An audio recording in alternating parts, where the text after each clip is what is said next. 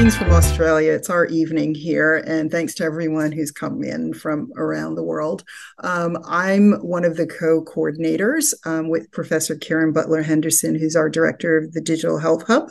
RMIT is the hosting organization for the ecosystem and also the front door for our external partners. I sit in our research and innovation portfolio, looking at industry engagement and partnerships.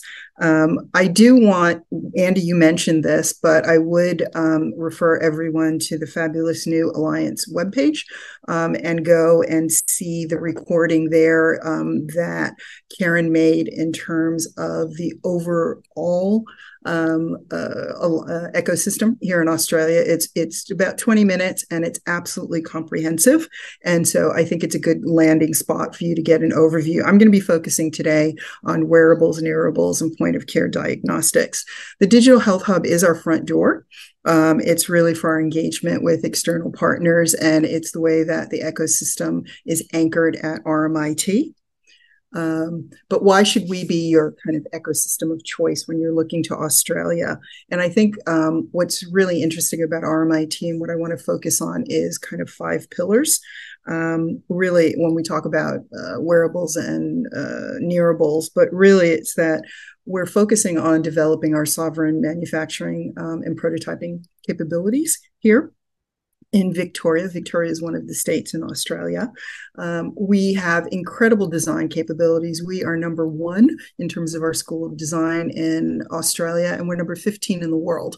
So in terms of industrial product design, service design, we're really one of the top notch. We also have world-class researchers really who are driving innovation in health, and we go from digital to med tech and really the full spectrum. We're one of a unique position that we have because we really have a global footprint. So I worked for 3 years at RMIT in our European office, which is in fact how I met Andy in terms of EU funding. We also have our footprint in Vietnam, and we're also in a local ecosystem with a lot of other organizations.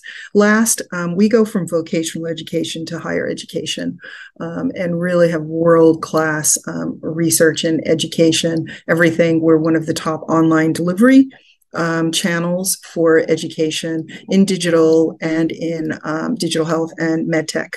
And we do multidisciplinary. We've got platforms that really connect different organizations. So we're very happy to have that expertise. I'm trying to go through fast because I know we've got a couple of other people who are going to be chatting. Really, our Digital Health Hub and why we're talking about devices is that there's digital in everything in terms of diagnostics, devices, drugs, and biologics. And so that definition under the FDA, it's why it makes sense to talk about a prototyping facility today. I thought it was really interesting to see that a recent conference, they've renamed to Sensor and Systems for Digital Health. This is the IEEE that was just held, I think, about 2 weeks ago in Boston. And they're really rethinking what sensing and systems are for digital health. And we think you need a truly multidisciplinary approach when you're building these technologies. And these are areas that we're very strong in: the wearables, Nearables, point of care, data processing, analytics, AI, bioelectronics, bioprinting, drug delivery. Now to get back to our design, we really anchor quite a bit through our wearables and sensing network, and we bring this cross-disciplinary group from across our 3 colleges. So we've got our business college, our design college, and our STEM, and they're really anchored with industrial designers, product designers, service designers, user experience. And to just give you, I know it's going to be, here's some samples of what our designers do and make, but the expertise, and I know it's really hard to read this spider chart, but you can see it's from materials, big data, the platforms, and this is what they kind of pull together, the designers, in terms of supporting what we do. But I'm very, very excited today to really share with you. We'll be opening our doors probably in late November of this year, which is a new prototyping and scale-up facility that's called Discovery to Device. And I just wanted to give you a bit of context why we received about $15 million from the government.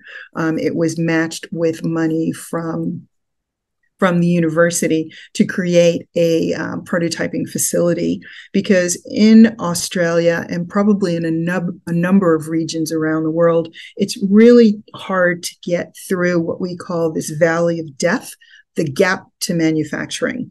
So universities can make, they can make small runs of sensors, but actually what you need in terms of getting investors excited about your sensors and technologies is that you have enough of a run up to 10,000 perhaps, or 5,000, that you can go and test clinically.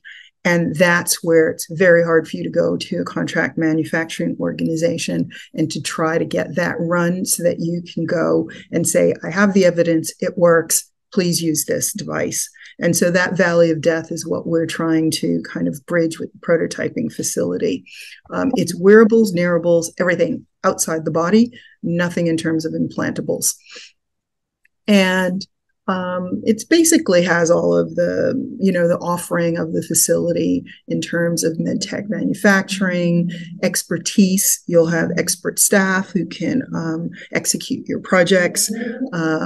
We've got the design teams. We have a whole network of experts that startups can have access to. And this is where you can scale up for volume to support your field trials and to really also have it done in a facility from end to end that has ISO 9001 QMS, as well as ISO 13485 for medtech devices and electronic integration.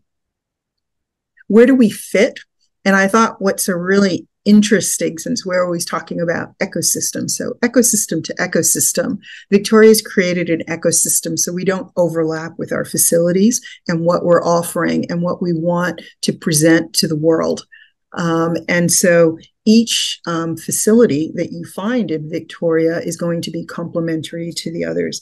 As I mentioned, we're doing wearables, Nearables, outside the body. Neobionica is implantables inside the body. The vaccine and delivery devices, that's the AN, the Australian National Fabrication Facility. The ACMD is 3D printing and biomaterials and bioengineering. So that's how it kind of fits as an ecosystem. Oh, is there a question? Nope. Oh, I just heard something. Okay. I'm not going to get into the technical, just that you understand. I'm going to give you the really basics from our professor. Any sensor has 4 components, right? You've got the biosensor. You've got to functionalize it to actually what it's measuring, right? The target. It's got to be wireless with the electronics. And then the last, it's got to be enclosed in something. Yeah. So that's really, in a very simple way, sensors. I'm really happy to set up meetings with our facility director. So if you've got any technical people who want to have, more in depth as to what we do in the amber lab, the blue lab, the red lab, the green lab, and this is external facing, just for all industry. This is not an internal center. It is external facing to the world, to startups, SMEs, industry, multinationals who need to come in and use the facilities. We have this online, but I will be happy to share this where you can have a little more information about the different rooms and what they do. Last, we're looking at partnerships. So it's the typical partnership mechanisms in terms of what we can do with industry, what kinds of programs we're going to have. Those are our targets. It's other universities, industry, peak bodies, agencies, and international partners, which is why we're here talking about the digital health ecosystem and where we can partner and see synergies. Where do we see ecosystem partnerships? We'd love to build and get from the ecosystems here today, really to understand what gaps and needs you have and where we can fit in terms of the prototyping facility. Referral networks, There are ways that with international grants that there can be submissions. We've already done with in Mannheim, Germany, that has a whole medtech startup and digital health, Mannheim Next, that's in that area. We've done workshops and participated in innovation conferences there, bringing our designers and engineers to groups that were in Germany. We can help with network introductions. There's going to be some co-location, so we're exploring if people want to come in quickly to just do some testing, do some co-location. And we'd love to grow our network of sister facilities. We also think there's an opportunity for talent exchange. And we realize that things are globally local, right? So there's a regional nexus in terms of where we are in Australia, and also wrap things up here, Susan. Huh? Need to wrap things up because we got a couple. Oh yeah, that's it. Okay. That was it. Who's your contact? Excellent. These are the contacts, and then also remember we want your feedback on it, and remember that we can participate in European funding projects, and you can use these. That's it.